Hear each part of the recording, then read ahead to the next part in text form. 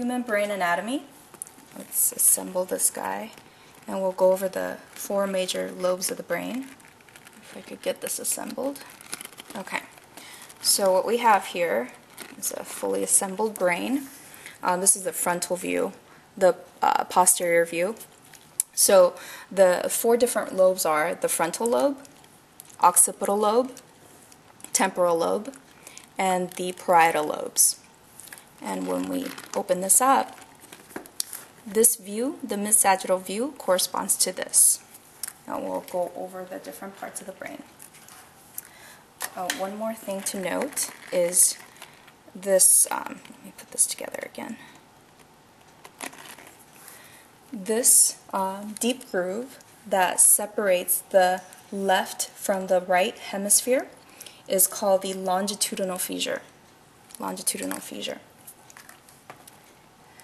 So starting with this little fold, this fold is called the central sulcus, which divides the precentral gyrus from the postcentral gyrus.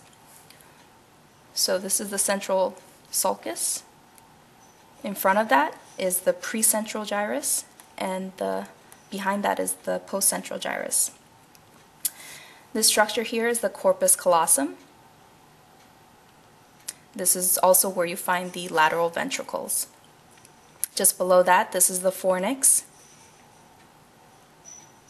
Below the fornix, you'll find the choroid plexus, where the cerebrospinal fluid is made. And this region, this piece, is the thalamus. And there's a small eye spot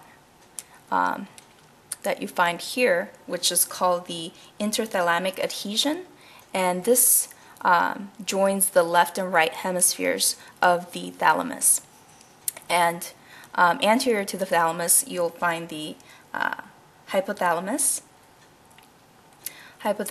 And this bulb here is the anterior commissure, and back here is the posterior commissure.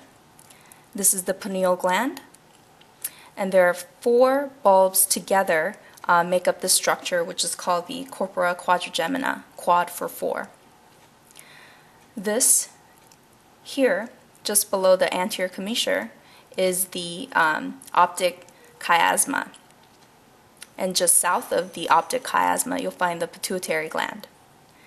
And this tiny bulb here is the mammillary bulb, mammillary body.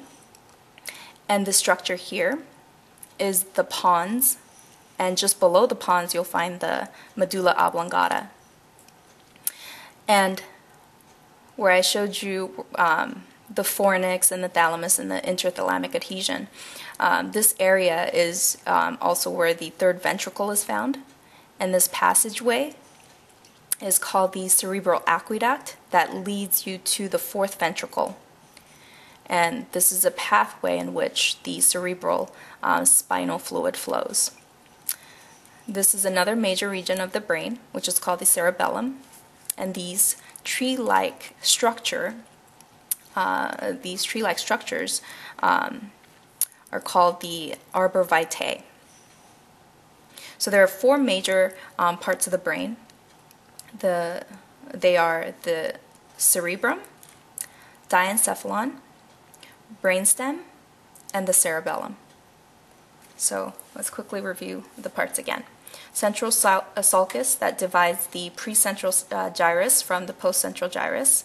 We have the corpus callosum, the fornix, choroid plexus, pineal body, posterior commissure, anterior commissure, thalamus, interthalamic adhesion, hypothalamus, optic chiasma, pituitary gland, mammillary gland, the pons, medulla oblongata, cerebellum, and arbor vitae.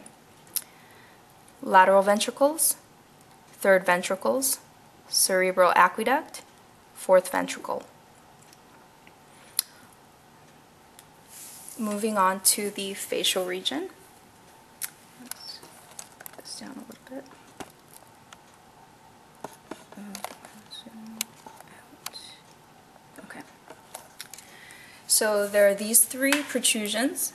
They make up the nasal conchae. We have the superior nasal concha, middle nasal concha, and inferior nasal concha. This bony part, which makes up the the roof of our mouth, this is called the hard palate. And posterior to the hard palate, you'll find the soft palate. And at the very tip of the soft palate is where you would find the ovula. This is the tongue. And at the very back of the tongue, you'll find this tonsil, and it is called the lingual tonsil. And at the very back of the throat, you'll find another tonsil, and this is the palatine tonsil. So we have the lingual tonsil and the palatine tonsil.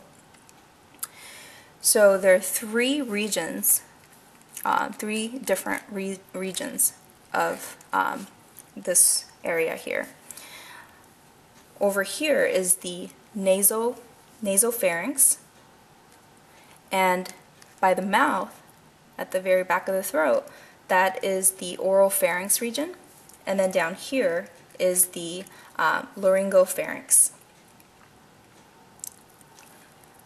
We have the trachea, where the air flows in and out, which and just behind it, this is the esophagus, where the food enters.